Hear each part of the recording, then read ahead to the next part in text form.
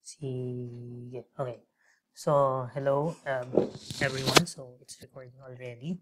So, we'll continue with our lesson 10. And this one is still the adequacy of regression. So, from the last time na lecture natin or lesson natin is on the residual and the residual plot to check if the regression model is good or not. Another method or another criteria to state or to verify if the regression model is good is using the coefficient of determination or your R-squared. So basically, yung makukuha nyo sa calculator na R value, usually that's the correlation. Pag in-square nyo yun, that's your R-squared or the coefficient of determination. So the R-squared value is calculated as the ratio between SSR over SST.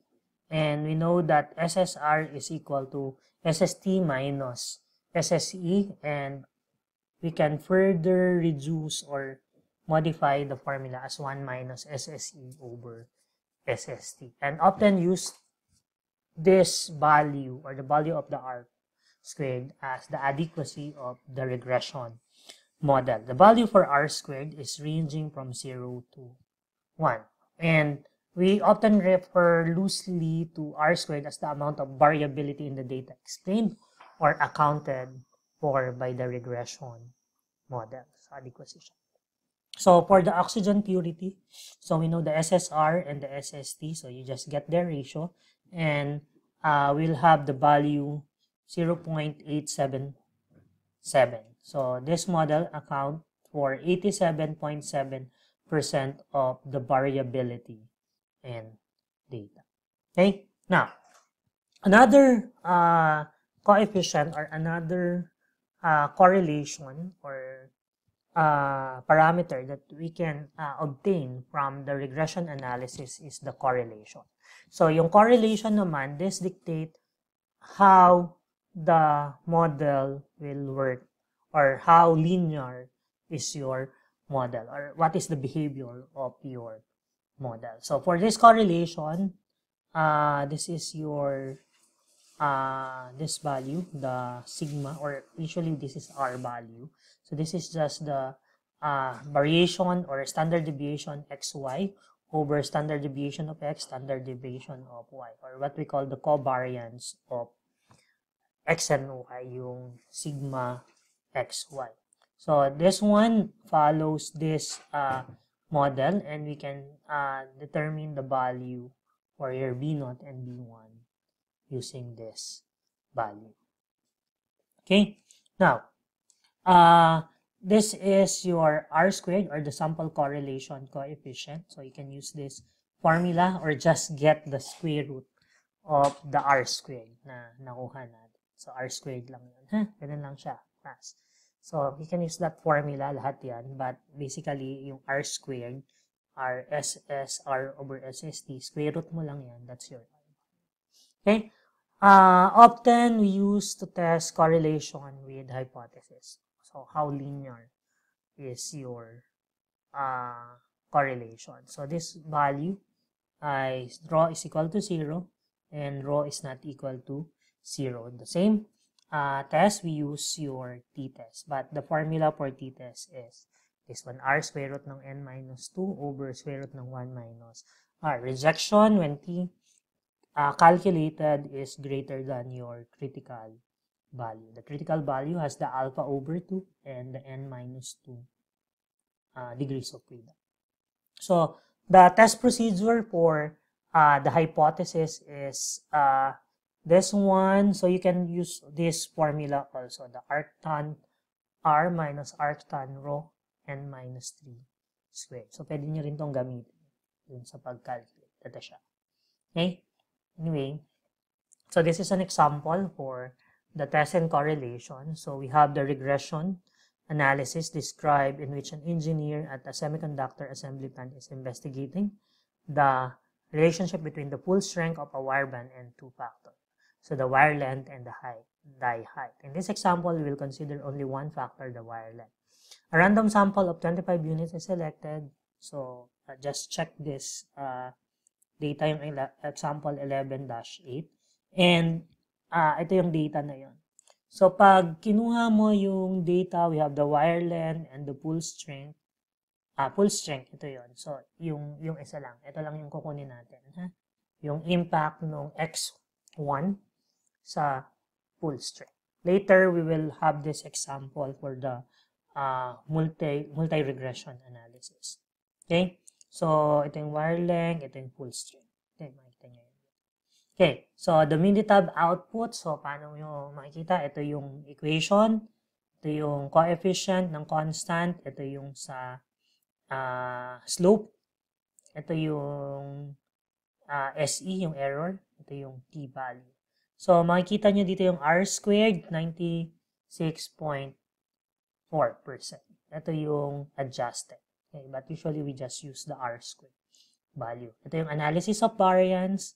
So, sorry. Ano nangyari? Teka lang.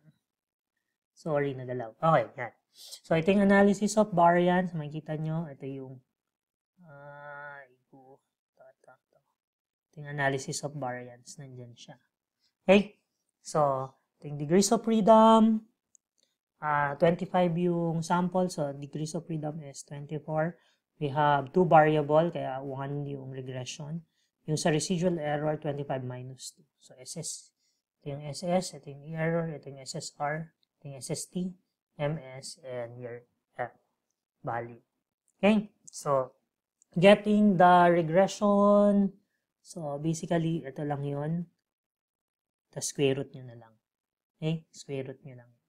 So, yan yung 96.4. Ito yan, 96.4, getting the square root 0.981.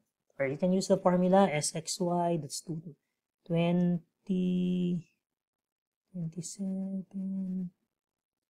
Wala siya dito. So, pwede nyo siyang computein sa data. Okay, now,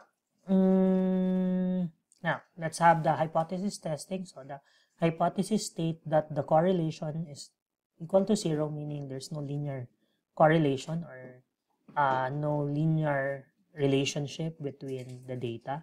And yung alternative natin that there's a linear relationship.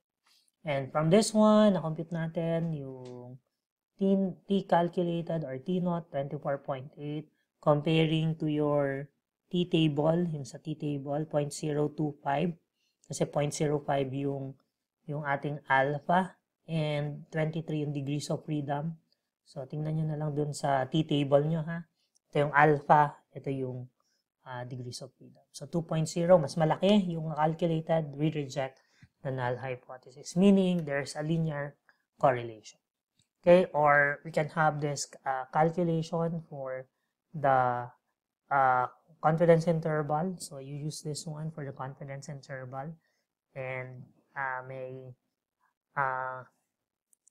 hyperbolic tangent naman yung calculator nyo. So, makakompute nyo yan. So, ito na yung value. Okay, now,